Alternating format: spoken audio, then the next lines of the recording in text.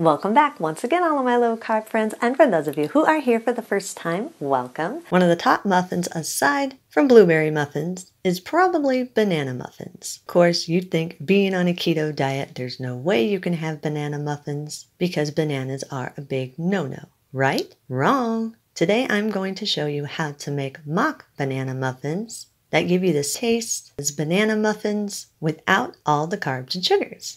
And if you want a printable version of this, you can check out my website at janetsdeliciouslowcarbkitchen.com. You can find a printable version of these recipes and other goodies there for you.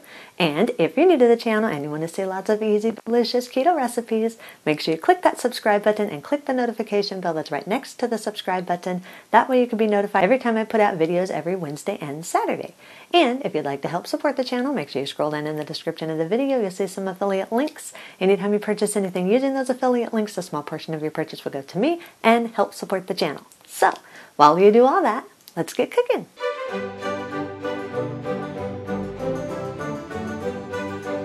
Preheat your oven to 350 degrees.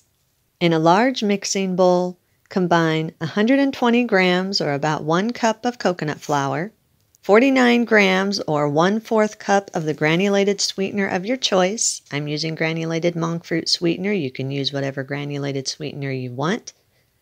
You can also use more or less depending on how sweet you want your muffins. 1/4 teaspoon of salt. This is optional. I just like to throw it in for extra flavor. And 1 tablespoon of baking powder. Sift or whisk these all together until they're fully combined and there are no lumps in the dry ingredients. Add 3 large room temperature eggs. Make sure they are room temperature so that they mix in more smooth. Stir the eggs into the dry ingredients until everything is fully combined and all the dry ingredients have been moistened. Add a 1/2 cup of melted butter or oil of your choice.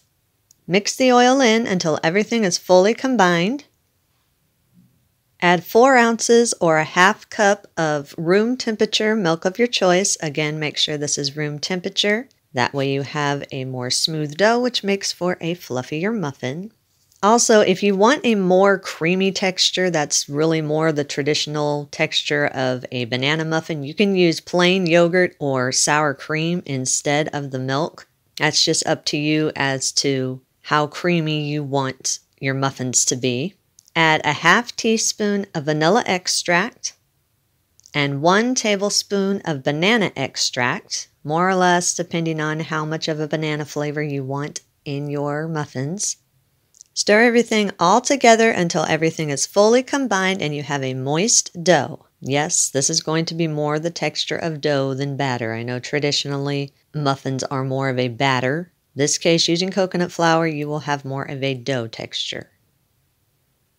Once everything is fully combined, form the dough into a ball and just kind of roll it around in your bowl just a little bit. This is just to make sure the texture, you want to make sure that your dough is nice and moist.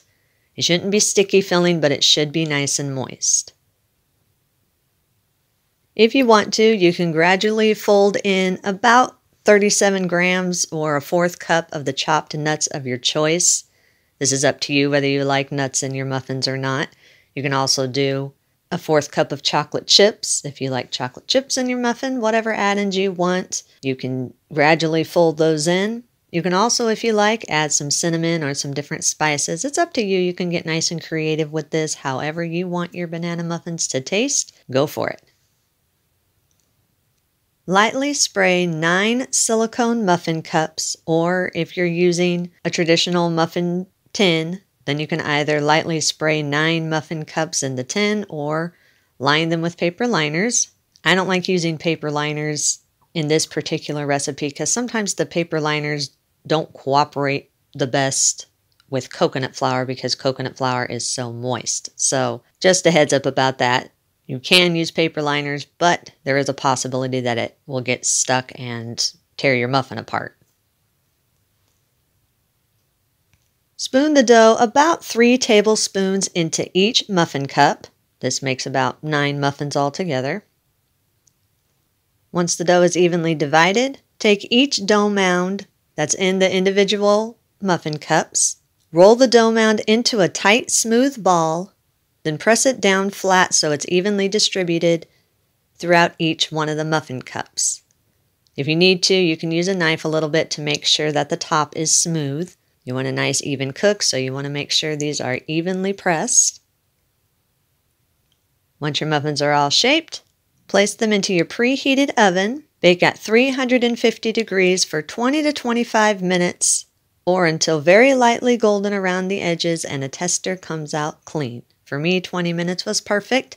Everyone's oven is different, so check at that 20-minute mark. If the tester comes out clean, then it is done. Once your muffins are done baking, remove them from the oven. Allow them to cool in the pan for at least 15 minutes. That way they firm up. Gluten-free baked goods, when you remove them from the oven, tend to be very soft, so you do want to make sure that these cool in the pan for at least 15 minutes or until they're firm enough to remove from the pans without them falling apart. Once they've cooled for about 15-20 minutes, carefully remove them from the muffin cups. If you have a silicone pan like I do, they pop right out. Otherwise, you might need to use a butter knife and loosen the edges a little bit. Then transfer them to a wire rack. You can eat these warm if you want to, or allow them to cool completely. If you do have any leftovers, place them in an airtight container and store them at room temperature for up to 3 days. Eat and enjoy. And that's our recipe of the day. I hope you enjoyed it. If you did and you want to see more videos like this, make sure you click that thumbs up like button, click that subscribe button, leave me a comment if you want to. Let me know if there's any recipes that you'd like to learn how to make, and I'll do what I can to get those out there for you. And as always, keep cooking.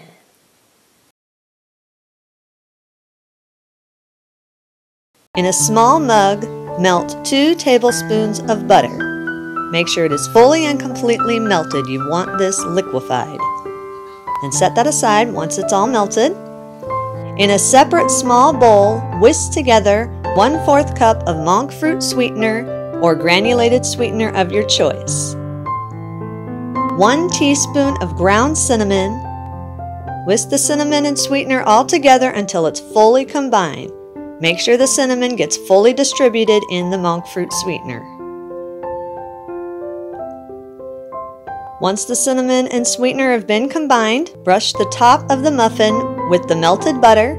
Get a decent amount of butter on it. You don't want to drench it, but you want a decent amount on there so it can be nice and moist. After you've brushed the top with the butter, then dip the top of the muffin gently into the cinnamon sweetener mixture.